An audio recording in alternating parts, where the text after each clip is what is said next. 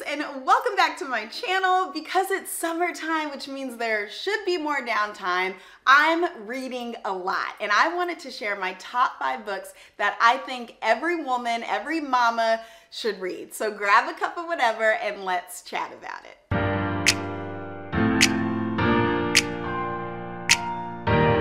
All right, ladies, so I have a diverse set of 5 books that I really think every woman would benefit if she read. Now, this goes from spiritual books to books about creativity and kind of allowing yourself to be creative as a woman. It goes to vulnerability books. I have just a whole stack.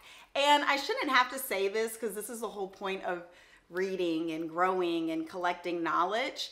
I don't agree with everything that these authors say or stand for, but I think it's important to read books that challenge your personal stance. I also think that you can chew the meat, spit out the bones, as my dear friend Wendy is always encouraging me to do, and that's what I do with all of these books. I don't agree with even the Christian books that are in this pile.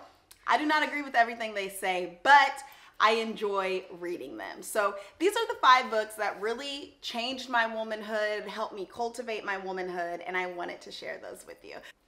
So the first one is Rhythms of Renewal by Rebecca Lyons. Now, if you are an OG member of this channel, you've heard me speak about this book. This book was very life-changing when it came to resting and the Sabbath. I've been a Christian my whole life, but I was never taught the importance, the spiritual importance, the physical importance of Sabbath and actually practicing it. And that's what this book gifted me. Especially as a mother, we go, and we plan, and we're everything to everybody. And we do not allow ourselves to rest. Women, they're slowly, I mean, if you're part of the womanhood, you're learning to allow yourself to rest. Join the womanhood. The link is in the description. But women don't rest enough. So this book taught me that. And a little package that I would love to read a little passage that really, like, I have reread this book, but I always open it up to this page and just say this little prayer. So this is in chapter 6, and it's about morning routine. And I don't have my glasses, so bear with me. Here.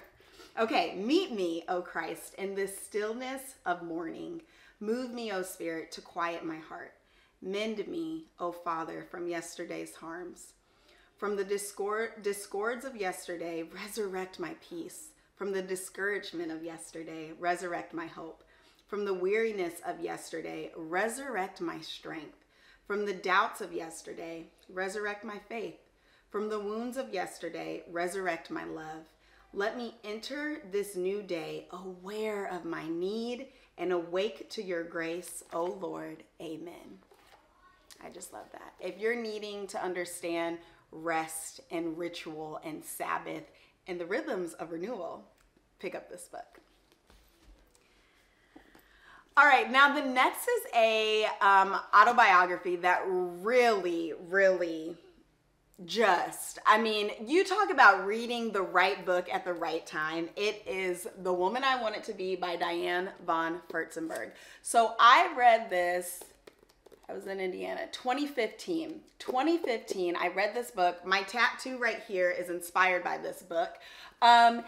This lady, now, she's a very privileged woman. Her parents were Holocaust survivors, but in one generation, they went from Holocaust survivors to, like, she's a multimillionaire.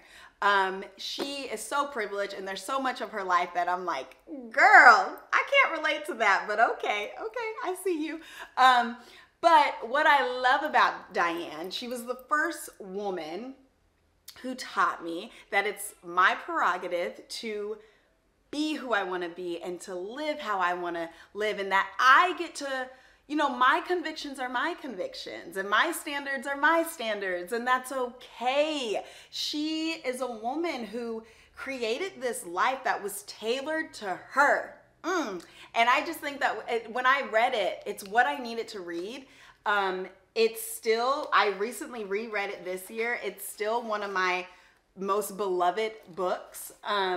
She is a woman. She She also wasn't afraid of recreating herself.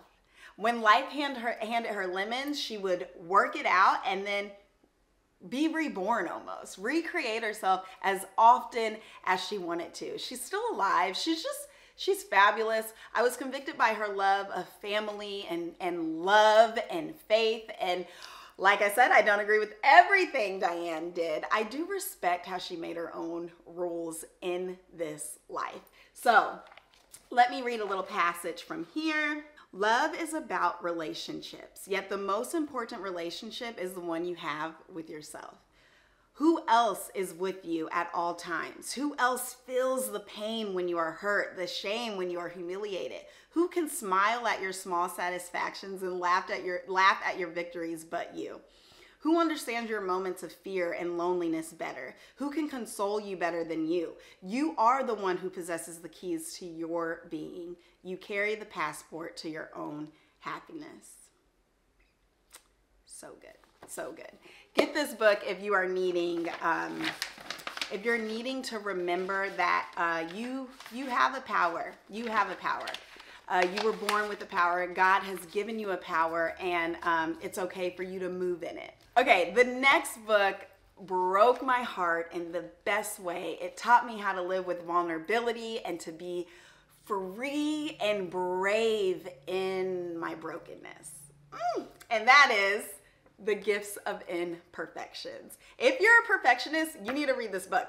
I'm not a perfectionist, but it still broke me. And I feel like if you're someone who thinks you need to be perfect, this book will free you. It's Brené Brown. I mean, she has devoted her whole career to vulnerability and the study of it and what it can do when we all open up and stop trying so hard to be so perfect. So I highly recommend this book. I'm going to read a little passage it's hard to choose this one. Okay, I'll do this. Ready? Owning our story can be hard, but not nearly as difficult as spending our lives running from it. Embracing our vulnerabilities is risky, but not nearly as dangerous as giving up on love and belonging and joy. The experiences that make us the most vulnerable. Only when we are brave enough to explore the darkness will we discover the infinite power of our light. This book I also read with the womanhood, and it's a good book. I have so many dog ears and highlighted parts. It's a quick read, so if you're like, okay, I want to commit to a book, but I need a short one, I recommend this one. All right, the next two books, to round it up, I did on Audible, so I don't have the physical books, but the first one, is Untamed by Glennon Doyle. Now, I do not agree with a lot that Glennon Doyle does, and I don't agree with all of her opinions, but man, did I learn so much from this book. Whew. It was a reckoning. Again, it was the right book at the right time. And I tried to read it before. I actually got the physical copy, and then I took it to a thrift store because I was like, this book is not for me. And then a couple months later, I picked it back up. I was like, wait, I think my therapist was like, have you heard of it? And I was like, I had that, but then I got rid of it. And then I was like, okay, I'll try it again. So I got the Audible. So glad I did, because it just gives you permission to be untamed. It gives you permission and knowledge. I think what I love about Glennon's story is that you can't put it in a box. You can't quantify it. And it's very easy to look at her and judge her and say, well, all of this is false because you're doing this, this, this, and this, and this. And it's like, no, she taught me that things are very nuanced, things are layered, and that's okay. And we don't know all the answers, and we're all just trying to figure it out. And by golly, can we give each other space to figure it out? This book was liberating, and I don't have, maybe I can look at my Audible and see what I marked in the notes that I made. Okay, so my favorite quote, one of my favorites from Untamed is, I am here to keep becoming truer, more beautiful versions of myself again and again forever. Another one was, I see your fear and it's big. I also see your courage and it's bigger.